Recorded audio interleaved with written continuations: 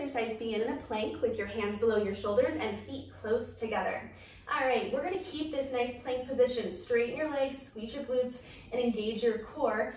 We'll hold this even as our leg moves, one leg at a time. So the first move is going to be a tap out to the side, using your glutes to lift your leg and tap it out to this side. Now in this position, you might notice that your hips wanna rock. Fight against that. Stay in that nice perfect plank no matter what your legs are doing. Okay, from here, we'll lift this foot again and we're gonna cross it toward our opposite elbow. So we've got a nice rotation going through our torso.